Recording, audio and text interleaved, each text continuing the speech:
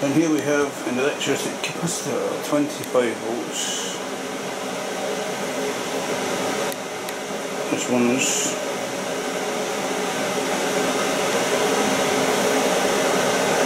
so we've got an ignition switch here, 43 volts DC. Is it going to go? Yep. There's a bit of a pop that. Yes, it went. 43 volts direct currents. Here over the sink and let's blast open. Those focusing too good. Let's get another one. 43 volts DC is coming from those batteries again. The polarity is not wired up right, but who cares?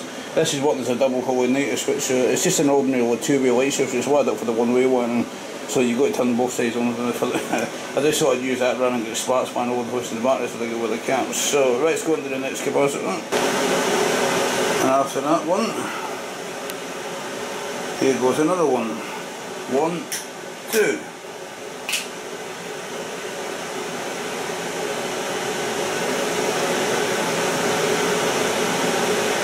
This one's cuts.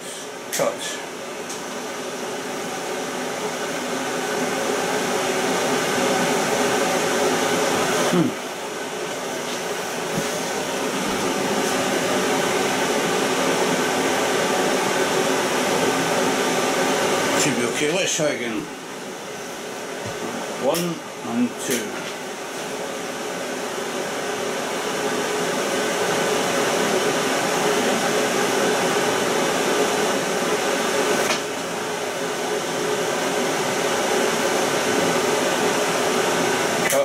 Cuts.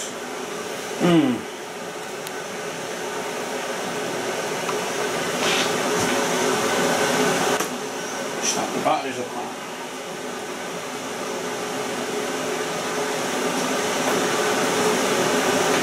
I don't know what happened there. Let's look at, in fact, now these are polarity dependent. I think I know what may be wrong.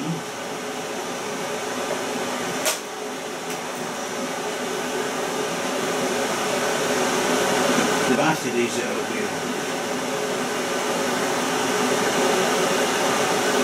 Let's try it again. Zoom in a little bit on the cap. And the 1 and the 2. Bang. Hopefully. Yep. Oh, it's letting off a good bit of steam. Look. Still smoking.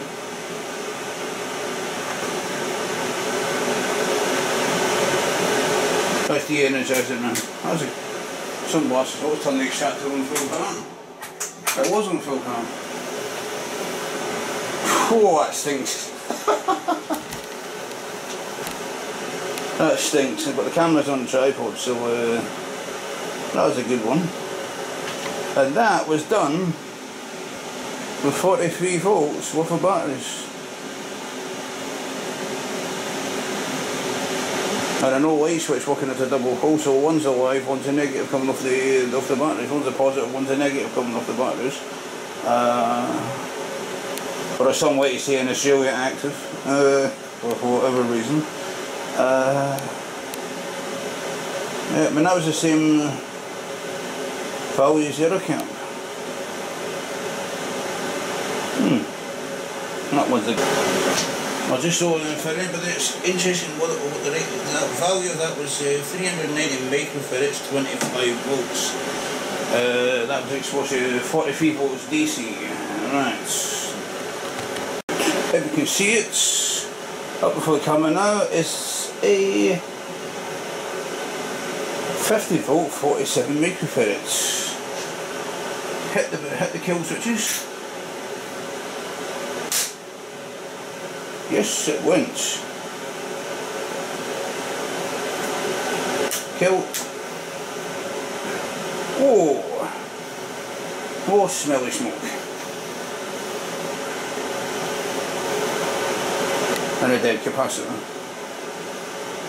that was one of these little things. Oh, in case you see it in front of the camera, pull the camera zoom out. It's one of these little things here. Doesn't like 47 volts. Just to show you the cameras a little bit close up, that one it popped at the bottom. You can see it from my hand there, right? Popped at the bottom. Cooled it down with water, so try and get it off the wires, but it seems to bloody welded itself to the wire. Or has it? No, it's not welded itself to the wire, that's it. Put it with the duds. We have got another one of them, but one with another one of them. So the brown is working as a negative for this one, so this one, we've got this one here. Some young electrolytic capacitors from an old LG TV. It's got the panel kits, just when they took the areas efficiency 1. The remote control was intended to hit the wall, once it hit the TV screen by mistake, got the wind to get the panels on it. Right, just place it with the TV, back to the caps. Now,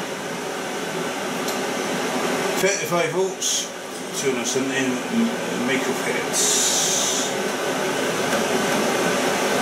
To be precise, yeah.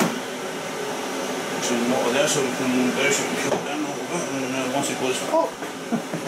Doesn't sound a bit like boombox looks. Nah, nobody can sound like boombox looks. It's got a voice that's totally unique. And this is battery power, by the way, 43 volts DC. Let's pop it.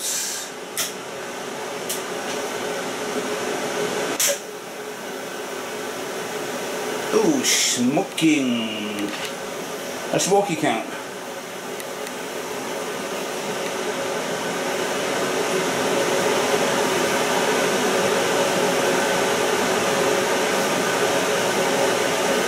Yeah, it's a smoky one. It's still smoking. Power's still on. Cut the power.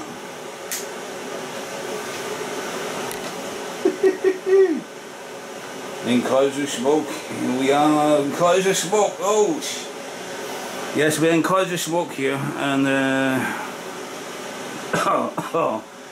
yeah, it stinks like hell. It stinks. Jesus. Yeah, I think Jesus and Muhammad have popped with it. Larking the elbows in it. Right, okay. It's bloody hot. You can't touch it, so how do we get that pop cap off? Can't touch it. Cold water. You can hear it sizzling. Well, you may not hear it on the camera, but I had a little bit of this little one that started. Just a little bit.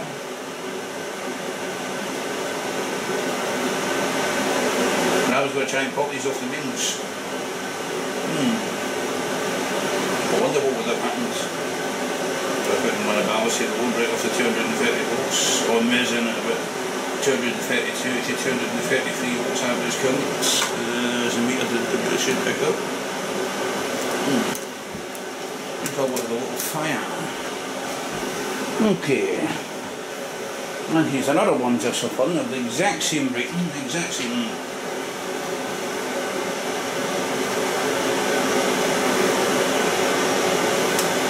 Twisting the wires around the pins, because it's not as if you're making a permanent connection, you're only making a popping connection. As long as it's on tight enough, but, because 47 volts can arc.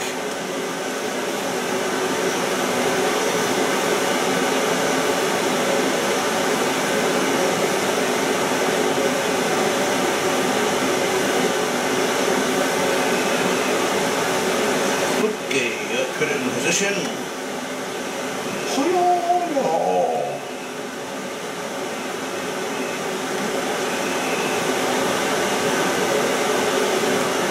Sam Young electronics out to go pop. Let's get the still the sink for most of this. Let's fill up the coolant jug. and get ready for another bang. Right.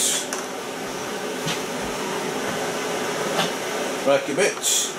See if we got a little smoky. Are we ready? Go!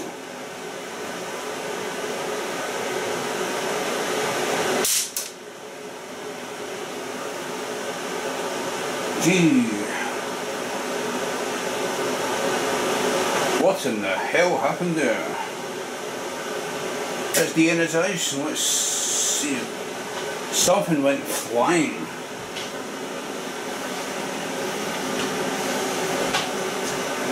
Sure it is.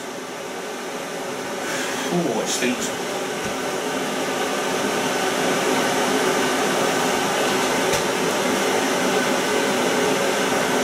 No, nothing went flying. Just a loud one, that one. Yeah, a bit of a pressure cooker. Well, it isn't the kitchen, I'm doing this one.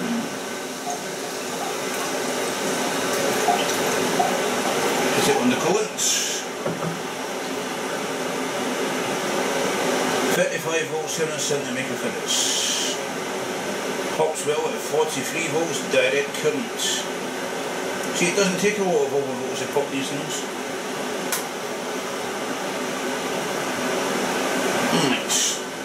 Next, 10 volts, 1000 microfarads. Now, what's this going to do? Is this going to go pop or is this going to go pop? 10 volt cap at 43 volts. It's going to go pop. Yep.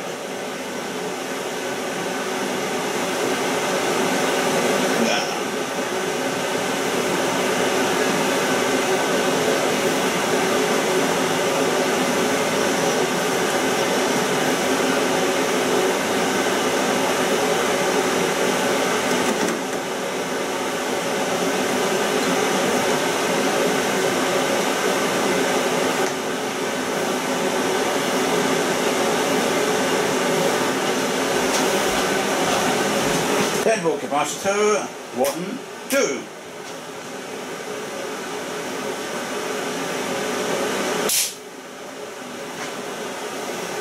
And it goes because it's a express steam train, puffing away. Not puffing Billy from Australia, but puffing Sam Young from China. Oh, I come from South Korea, not China, you boss. Is it South Korea or is it China? Ah, hang on, I've got another one here. NHX Samyong. It doesn't say whether it's Korea or China. Right, let's get the next one on. And again, 10 volts, 1000 microfarads. Goodbye. Here we go. We got a boil, and we got a steamer. Look, it's spitting smoke. Like an old puffing steam train.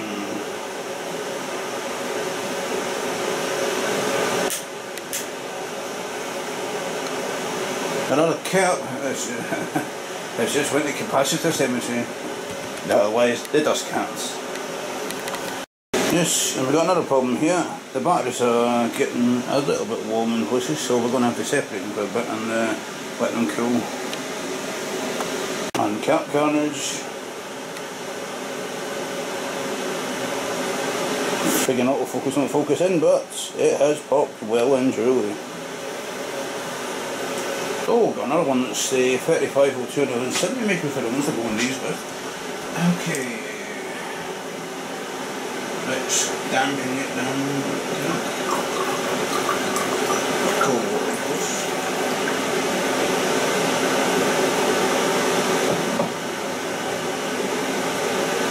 No charging anyway, so it should be a safety touch, there's no charge, it's not.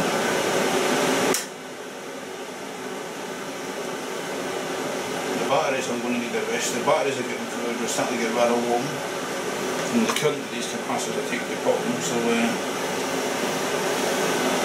I don't want any battery fires or battery explosions, so the last thing we need is a battery disaster.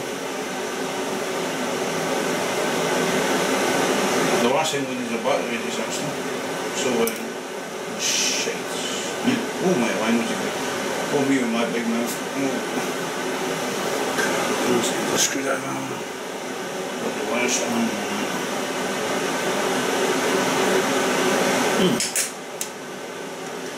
Fix the wire strands.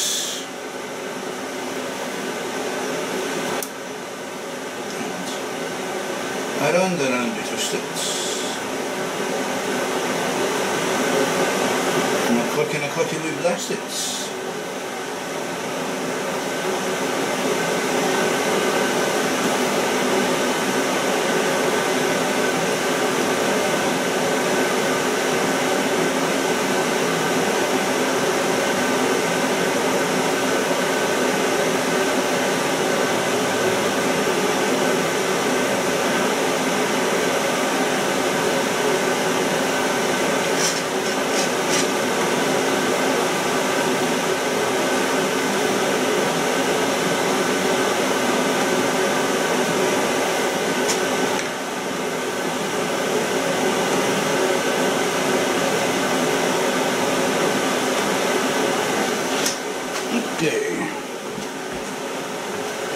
That jar's filling up with cooling water. We can go to the nuclear power station. And the batteries are still quite warm, so we can't go too much for that. And the 1-2 pop. That one took its time to cook up.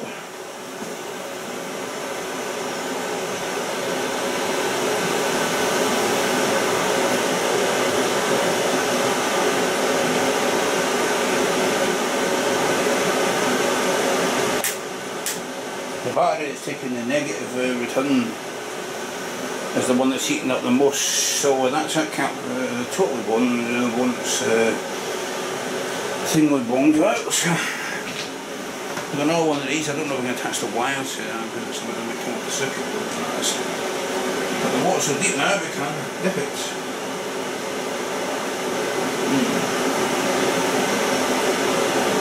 Electrolytic capacitor explosion smell very strong in the air tonight. Yeah, we're going to give you a little bit of Genesis in the air tonight. Or Phil Collins in the Genesis in the air tonight if it was legal on YouTube, but YouTube don't like us using copyright material. Not that anybody can actually download it for YouTube, so I don't see the point in that, but bloody secret if you ask me. But they've got their reasons for being a bunch of namby-pamby sort of jumped up two-face hypocrites. They let the Yanks away with it, but they don't let anybody else away with it. As far as I'm concerned, that's national discrimination. I've got a clear case to pull that up with the European Union as well. I've got that idea.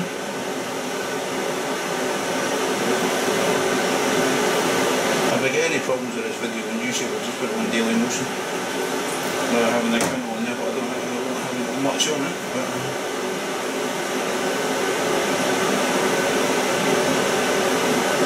I'll be keeping most of this stuff on YouTube. Right, let's get the wire on. This will be the last one.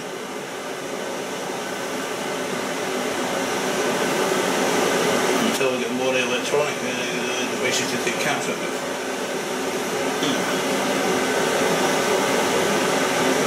The 2, 4 and 8 volt caps that keep blowing fuses and blowing chicken circuit breakers and blowing on the beams. Literally the buggers just won't go. But without further ado, because the batteries are getting hell of a hot in places, this is the last one.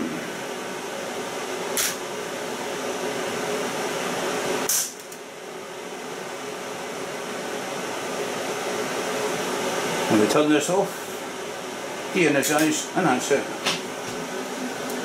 Oh, the wires aren't hot anymore, but the batteries are bloody hot.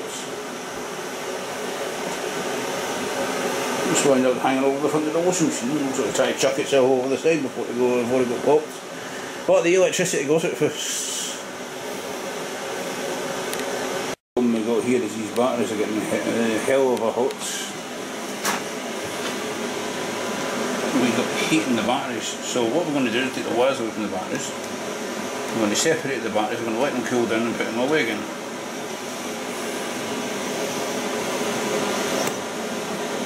That's warm. That's warm. Warm. warm and warm. We're killing down the battery number 5 here is going down the fastest though. So the batteries have been doing well beyond the maximum usual amperage and milliamperage, whatever they're supposed to be able to take.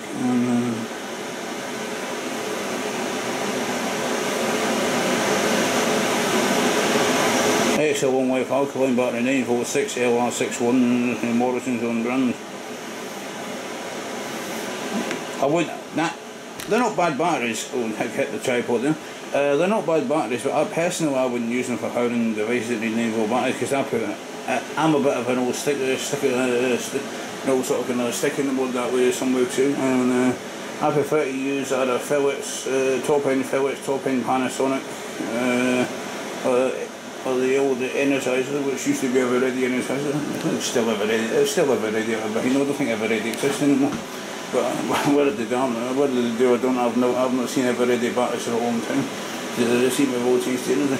Either use the high power Energizer batteries, or they use the Duracell ultra power, or they use the top end Philips or Panasonic top spec alkaline batteries. What I usually use, or sometimes use gold power. I always recommend the lithium batteries for smoke detectors. These batteries, if you were using them for a radio or something, use a 9V battery, or something else that needs a 9V battery, like a radio control handset for a radio control car. They'd be alright for a lot of kids' toy and that, where the kids are going to run the batteries flat in the day anyway. But they're not too bad. They're about £1.40 or something. I think it was not bad for experimenting. Where is it? Look at this one. It's not the one. It's the one. That's at £1.75. But £1.75, but for the price of the batteries, for the same shot you're paying about you with £3.80 for the Duracell battery at the same time. So they're a lot cheaper than using Duracell for the experimenting. Right, this video's getting a bit long, and which is popping caps, so that's the capsule finished. The capsule can go with batteries. And what I've got to say now is thanks for watching. If you like this video, don't forget to press like at the end, and do subscribe to my channel, by all means. It's not that I'm trying to get subscribers, it's just LED toast. Goodbye, another goodbye. Brighter in the dark. But yeah, I'll be posting more stuff up in the near future, but it's for capacitors. Great fun popping caps, but unfortunately,